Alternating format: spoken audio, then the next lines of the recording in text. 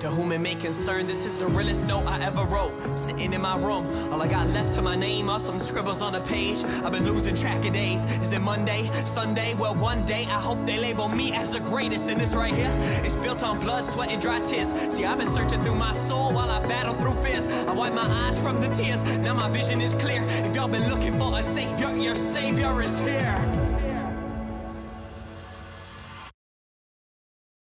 Pamaj, as the text read. An intro, born in 2010, an intro to a channel, to a player, and to a legend that would come to form over the next 5 years. 5 lanes ready for deployment.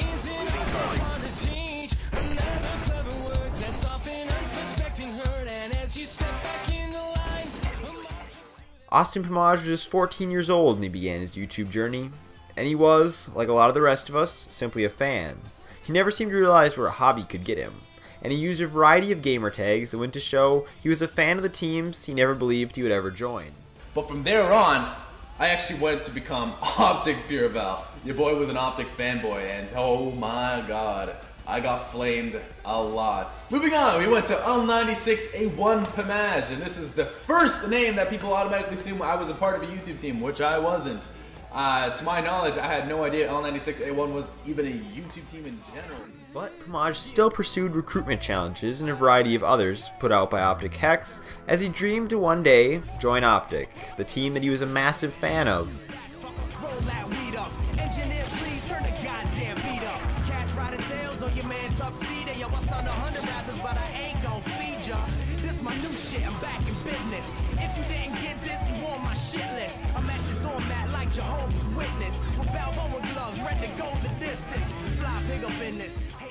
In April 2011, Pamaj released the trailer to Iridescent, a big montage he planned to release later that year.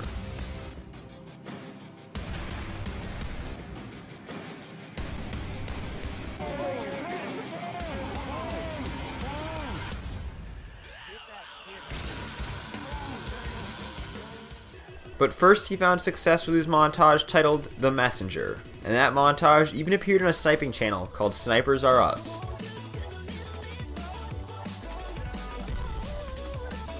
Then, after a near 3-month wait, Pamaj released his greatest work, Iridescent, on July 21st, 2011. Edited by Blarpy, the montage shocked those who had found Pamaj's channel in time to see it. Because he was not on a team, he was not held down to any restrictions for his clips, and Pamaj's montage proved to be highly entertaining as it featured what he simply believed were his best clips.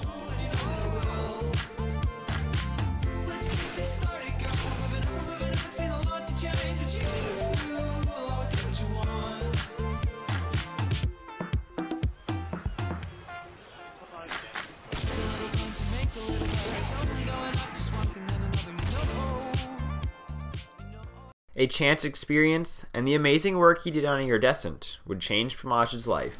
And time went on, and I had noticed a lot of the Optics had Twitter, and they used them a lot. So I made my own Twitter, and I was looking. I would just look on Twitter every day just to see what they're doing, just because I was a huge fan of them, and I wanted to play with them and everything. But I wouldn't ask. I would only ask if they were looking for people to play with, and the first one to ask for players was Apostle, and I had asked, just giving it a shot to see if he would invite me and everything, and what do you know, he invites me, so I'm all excited. I'm gonna play with an Optic and everything, and I play with him, and doing through that night, me and him were getting along pretty well. And at the end of the night, when he was about to get off, he sent me a friend request. I was so happy. And then when I had met Apostle, like he'd been saying randomly, Pamaj, you should join Optic. I was like, I didn't know what to say to that at the start. I just kind of went on with it. I was like, oh yeah, okay.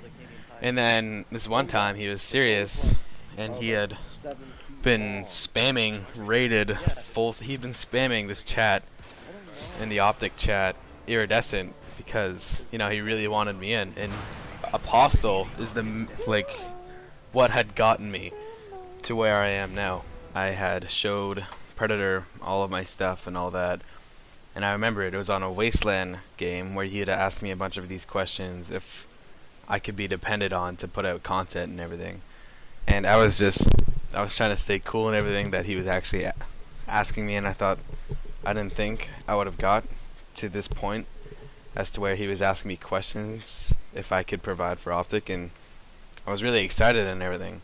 And he asked me a bunch of these questions, and then there was this one where he had said, "You don't sound very confident," and that one kind of stumped me a bit. So I knew I could feel confident enough to do it though. So confidence was definitely one of the keys that got me to where I am now. And then he popped a question to say, "Would you like to join Optic?" And then, yep, and I said yes, like probably anyone else would. And with this, after having never been on a previous major team, Pamaj had found himself on one of the top teams at the time, Optic.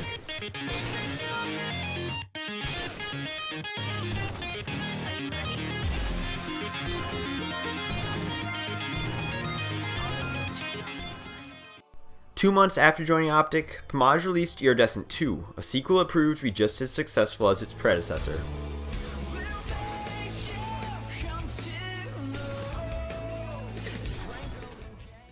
The next month, Pamaj released the first episode of Pamaj Perfectionist, a series he would continue to do over the rest of his career to much success.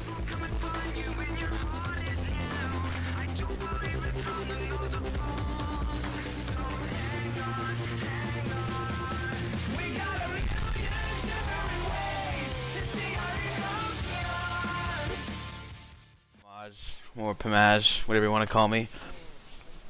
This is the first commentary I've ever done before. And days later, he released his first official commentary, marking his start at commentating, a skill he would no doubt work to improve over the years. I'm in FaZe now, but I'm still supporting Optic like everywhere and everything they do. I'm still gonna retweet them. They're still in my sub box. I'm gonna like all their videos. I'm gonna do that. I left on good terms. 2012 began with a difficult decision for Pamaj. Optic's sniping team had been slowly declining as Optic's competitive team rose in popularity. At the same time, a new sniping team had begun to rise to the top of the ranks. This team went by the name of FaZe. Pamaj walked away from Optic in February 2012 to join FaZe Clan. Exactly 1 month later, his introducing video went up on the FaZe channel. And I got more fans in Germany than my hometown where I grew up. That's crazy to me, crazy to see, crazy to hear that you still don't believe, crazy the hate that I seem to receive, crazy I'm not what you want me to be now. I pray I never lose my soul, pray I never get too cold, pray if I fall I never fold, and if I did what I was told I fit myself into a box and let you label me, then stick me in my spot, but we ain't bout that. They should know we got the drive and they don't want us to stop, but we won't, even if it's all unknown. When you want to go home, just take the highs for the lows. I chose to travel this road, they know how. The new hype he had gained after joining FaZe helped grow his channel, and he reached 20,000 subscribers in March as well.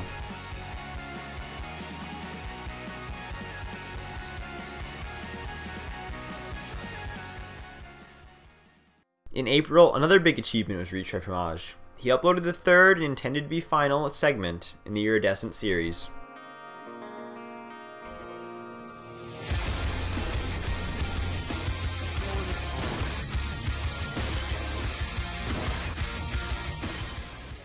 This helped put him on track to have 30,000 subscribers in May of 2012.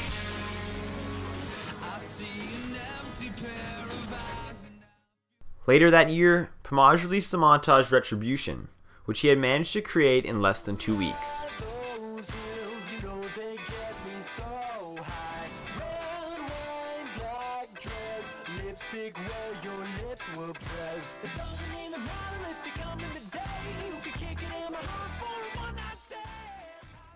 Just days after Retribution, Pamaj released his 60,000 subscriber montage.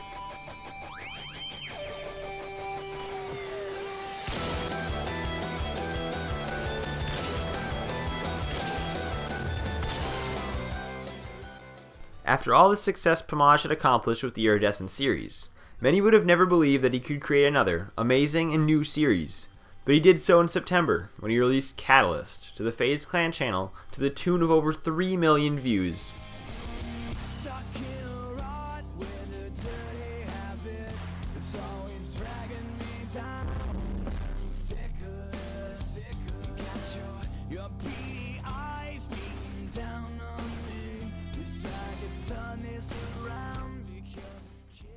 The hype train continued, and he achieved 100,000 subscribers in November of 2012.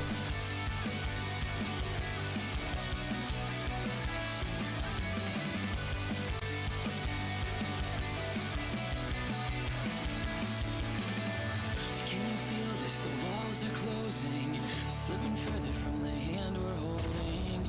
Feel the footsteps inching closer, still so far away. It's 2 a.m., but I can't sleep.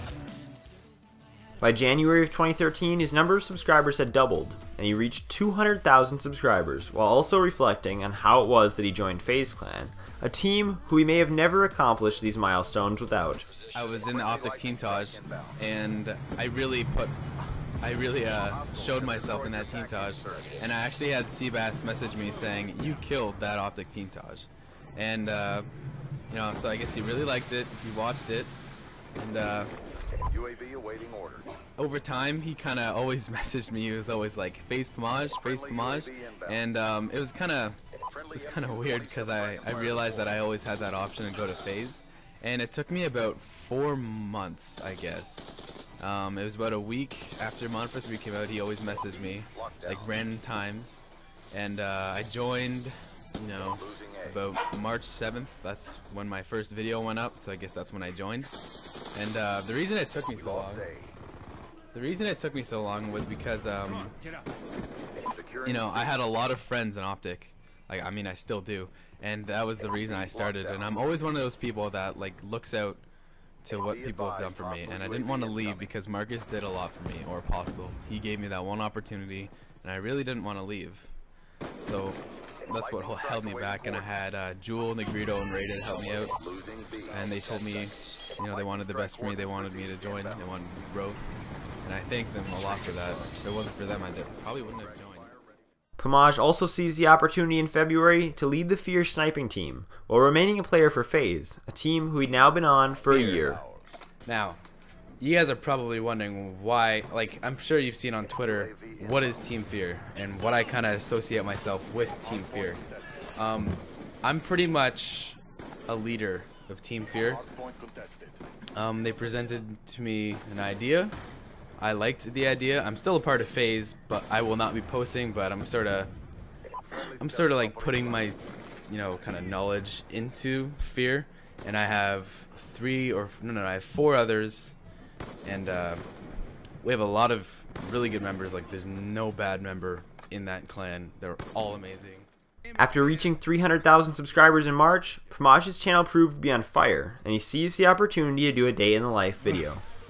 So I'm in the middle of Common Tech class, and I feel really awkward right now. It's going to be like this the entire day. And here's my class right now. And I kind of asked, I don't know if I asked them to say something. I really did. This is kind of staged, so what did I ask you guys to say? Awesome. All the while, Pamaj was still in high school, and was still required to live under his parents' rules, even if they did not completely understand gaming. But my mom and them, you know, they were really skeptical. Like, they always like watched and made sure I was like going outside, hanging out with friends. You know, I kept track of that. It's just there was some times where I just didn't, you know, focus on that. It was just focused on YouTube. I started getting to milestones probably about 5 months after I started doing YouTube. It was around Optic, because my mom understood it more, and we wanted to celebrate more and more. We celebrated my very first video on Optic, and how. By April, the Fierce sniping team Pamaj was leading had put out its first big montage, Equilibrium, which received heavily positive feedback and brought new hope for the Fierce sniping team.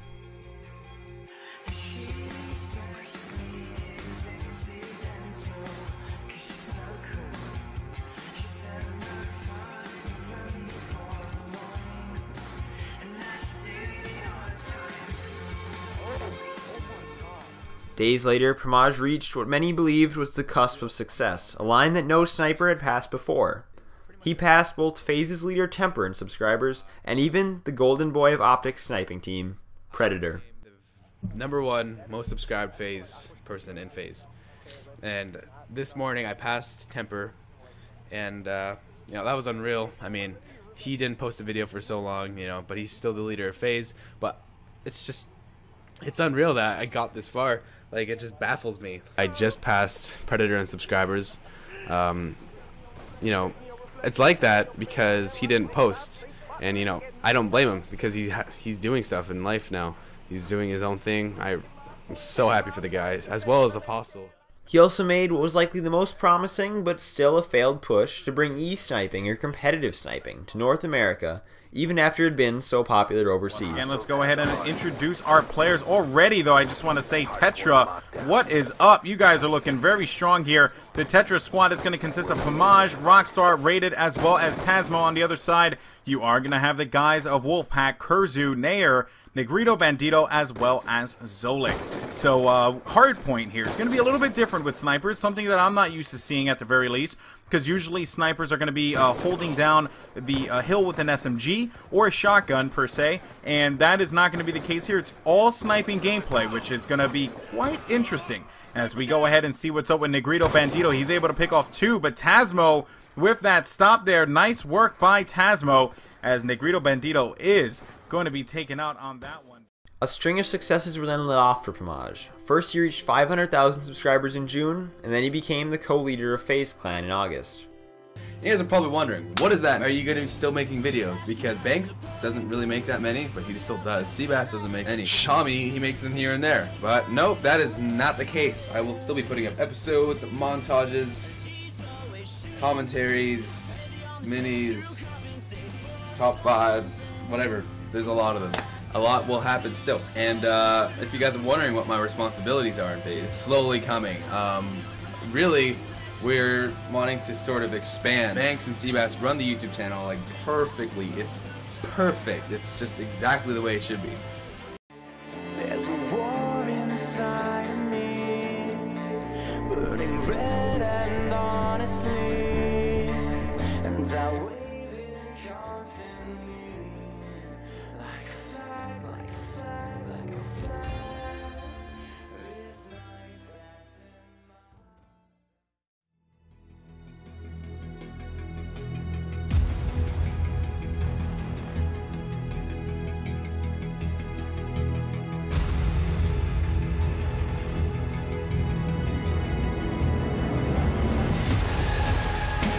But a month later in September, Pamaj made a decision that is forever marked in the history of the sniping community. On September 20th, 2013, the Catalyst 2, arguably the greatest montage of all time, was uploaded. Pamaj had spent the vast majority of 2013 hitting the clips that were in the montage, and the editor, FaZe SLP, had spent nearly every day for 2 straight months editing it. A work of this proportion may never be seen again. FaZe had intended to upload the video on the team's channel, rather than Pamaj uploading it on his personal channel. After considering the amount of work that he put into the video, Pamaj, with SLP's permission, made the decision to upload the video on his own personal channel, and in turn was forced to decide to walk away from FaZe Clan.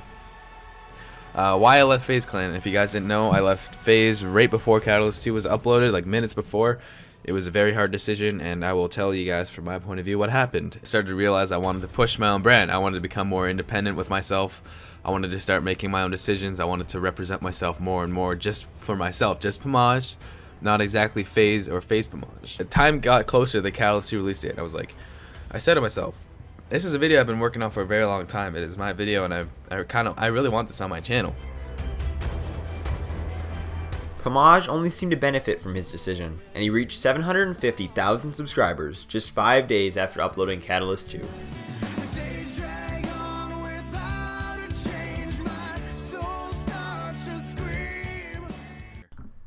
The decision to go solo had worked out for him, and he did not intend to create a new team, despite the publicity the team could have had. I really don't think I would have enough time to make a clan and manage it and look after all the uploads and get the players and make sure everything's in order, because I'm already it's almost a hassle as it is. And you guys may be saying, oh, you're just playing video games. It can't be that much of a hassle. There's a lot more that happens beyond it.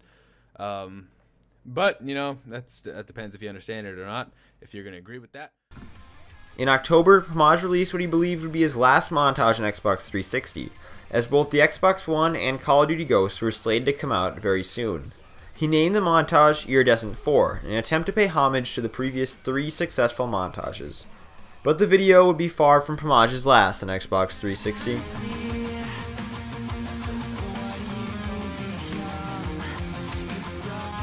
At the start of 2013, Pamaj had reached his greatest milestone yet, 1 million subscribers. Just a year earlier, he had 200,000, and 2 years prior in 2012, he had less than 20,000 in the early part of that year. I just recently hit 1 million subscribers. You guys probably do know because the title of this video. It's really awesome how that happened, and I can't thank you guys enough. Despite all the drama that may have been brought over him by his decision to leave FaZe Clan in the last year, he still remained close friends with many of those in the team. That's me. You guys don't know who Sensei is? He's literally the god of everyone else. Check out that flag, though. Yo, that flag, though. That flag, though. I don't think you guys have seen this. It's pretty new. Woo! And then this sucker that I won't be getting for God knows how long, because I don't know. I'm a scum. After a long wait, his 1 million subscriber montage was released in June.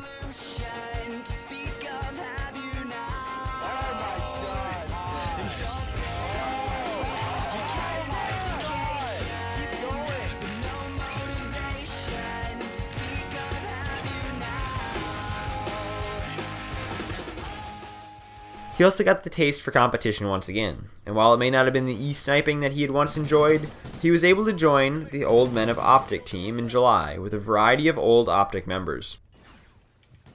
Oh, baby! Let's go! Oh, what do they want? So today was actually a very important day for me last year. It's the day I actually left FaZe Clan, as I said before, and people think it was really easy for me to do that. It was definitely not easy. It was not easy for me to live Optic for FaZe. It was not easy for me to leave FaZe and become independent. A lot went right for Pamaj in the last year since he departed FaZe Clan, and he even put up his 1000th video on YouTube just days later. Awesome, Pamaj here, and today is actually the 1000th upload to this channel. I don't know if I said that right. Who cares? He also took the time to explain the Pamaj logo that he'd worked so hard to push when he began marketing himself. I pushed the logo a lot more than what I used to, because I wanted to push my own brand. I wanted to see if I could actually create my own brand instead of just be calling FaZe Pamaj. I wanted to see if like Pamaj could be a thing, if I could have an own logo like FaZe is and all that, like an Optic and all that stuff. 2015 kicked off with Pamaj's account being hacked, for it was not the first or the last time. It was a trend that he began to accept with his new fame. Simply put, everyone wanted to be Pamaj. Hey! Alright. What is going on, guys? It's Austin. No, it's not even Austin Pamaj. It's fucking Thy Pam. Yes, my account got hacked. He also released a montage later that year in June, simply titled Sniper Call of Duty Montage. The next day, he looked back on his first montage and just how far he had come, while next taking the time to look back on the first Pamaj Perfectionist episode. And yeah, this is actually Blurby's very first edit, like ever. Like I remember giving him a couple clips here and there, and I was like, you know what? Let's see what you can do. I don't know how I met him actually. It's I'm having trouble remembering how I met him full out, but you know, he was look at this, man. I thought that was the coolest thing ever. I showed my brother, I was like, yo, check this out. I got the sickest editor ever. And to this day, if Lowry was still around, he'd still be editing all my shit, because I trust that man day one. That guy made my videos pretty goddamn awesome. You know, this episode was easily one of my favorite videos that I've ever made. I know I say that about a lot of my videos because I have a lot of fun editing all my videos, because I edited them and I just remember doing each and every crop that have ever happened. See, you have Optic Pamaj here, then you have Perfectionist episode 1. I wanted to be Optic Pamaj, Perfectionist episode 1. But this is the triple that got me into FaZe. Unreal triple should have been a quad, not complaining here. And then I had like these nice little no-scope turn-ons. Also, Pamaj made an appearance at MLG at the X Games that year, when he played beside another Optic legend, Nadeshot. Where's Pamaj? Pamaj, 7-1 with a sniper rifle. He's like, yo, this is old school. There you go. Pamaj is sick with the sniper. Dude, he's gonna tear it up. He's like, yo, Hector, how'd you like that? This guy in front of him has no idea what's happening. That was Hector. That was Hector. Yo, Pamaj, what sensitivity are you playing on right now? Don't even go for the drone. Don't do it. Pamaj's gonna go for the drone. No. Throw the drone away. Pass it to a teammate. Get rid of it. You don't need it. If they ever brought like a pro mod back, like would Pamaj be like the #1 pick as a sniper? Oh, he's so good. Like his sniper shot just doesn't miss. I'm going straight back to Pamaj. Nadeshot 6-2, but Pamaj with a sniper rifle is like, this is home sweet home. Yeah. All right, so now who's going to pick up the drone? That's the question. Pamaj. All right, Pamaj, this could be for most uplink caps. Yo, I want to see him slide and throw it in. Is he going to go for like something crazy? Oh! Fail of the week, ladies and gentlemen. With a huge fail right there. Looks like Louie's going to pick the drone up. Oh, T-Mine last man up. Gets the kill. T-Mart with a huge stop. Do we have an overtime game on our hands here, Ben? We potentially could. This could be going OT, but T-Mon trying to stop it. Don't fall off the map again. Uplink drone is still in bounds, and it's in Nadeshot's hands. The final 20 seconds. Nadeshot making his way straight down the middle. The 360 spin. The disrespect from Nadeshot. And that means he's tied at 6 uplinks as well. Yeah, Bal shot coming out here. Looks like Team Nadeshot with a 2-point advantage here. Is anyone from Hector's team near the drone? T-Martin really the only one. Any hope right here. Time looks like it's going to run out. Another Pamaj montage received considerable notice in July, but this time not for Pamaj's clips, but rather for the editor, Nikki HD, who put together an amazingly edited montage.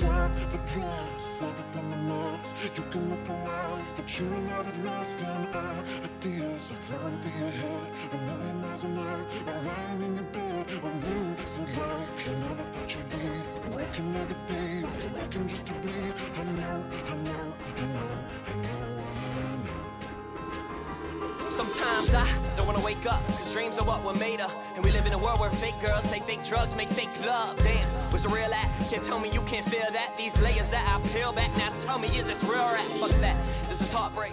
How much can this Next, Pamaj released a creative video titled The Rap Commentary at the end of July of 2015 that took a look back on the sniping community and what it was becoming. It's a new idea and concept. Welcome to this YouTube video. Me and your pajamas go together like an Oreo. Yin and yang shit, it's all about the PC. We got this beat by my homie J. Cole. It's lit, this gameplay, I have no idea what it is. Something on my mind, figured I would rhyme it. Video ideas, I'm the main man behind it. Now 1, 2, 3, 4. 1, 2, 3, 4. Something on my mind about all these YouTube videos. Need a girlfriend or a sister to make the views blow up. Clickbaiting thumbnails and titles. We understand all the same game types of video games. All the same, man, it's got a little lame. I myself I try my best to stray away from that little saturated mess. But nowadays, people don't give a shit about the skill. It's all about those lucky one-shot kills, just being real. I'm just saying, dude. You know, this is about shots fired. It's not about that. Honestly, this entire point, I was writing down, I was like, these are thoughts in my head. And this is just a new type of video concept. Alright. What happened to Grizz? What happened to D-Trace? What happened to all of these amazing little legends? What happened to Reaps? No one gives a shit about the multi-kill. Let's be real, it's 2015, man. People don't even give a shit about the skill. Just saying, man, just being real. Pamaj will forever be thought after as one of the most inspiring YouTubers in the sniping community, even if he has since been passed in subscribers by FaZe Rain. Nonetheless, he has reached 2 million subscribers, an achievement only him and Rain can say they've accomplished as individual players in the sniping community. A young Pamaj may have never realized the possibilities that he, as a fanboy, would one day become a star and a legend in his own right, all because of one lucky encounter. He's an inspiration for every solo player out there who decided they wanted to be themselves and only work towards their very own success.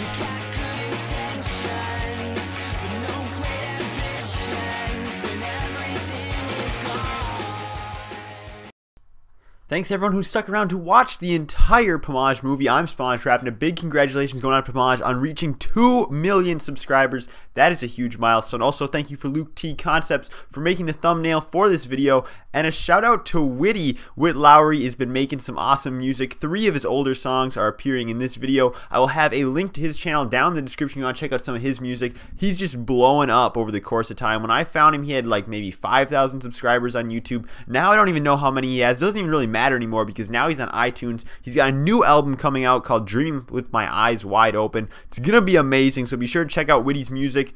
He's an awesome guy, and he's pretty active on Twitter too if you want to hit him up.